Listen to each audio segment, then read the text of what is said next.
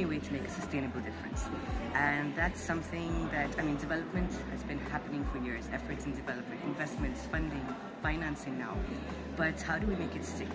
So in the justice conversations, for example, a simple exercise like this gets the government to see, oh, wait a minute, there's something that the police has to do with the issue of justice. And now they're coming in with the justice, the climate security nexus, which is a conversation that would never have taken place if we did not have the multiple people speaking together. What I would say are the main takeaways for me personally are the need to upgrade our own thinking to understand and solve complex problems that are now resurfacing. But to also kind of conceptually work with them on the kind of qualitative and quantitative data that they might need in order to measure the progress of their interventions towards impacting the system as well. So this room we call the renewal engine.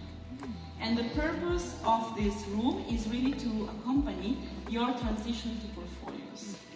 Plunging it into a different approach to knowledge management, where knowledge management is not like writing papers, storing them somewhere and trying desperately to have people reading them. No, the idea is that for us, knowledge is something that we need to use. And the renewal engine is trying to give you a tool to use knowledge better. Brought us to reality and to think about where are we heading, and to take into consideration some of the uncertainties. And I think this is very critical.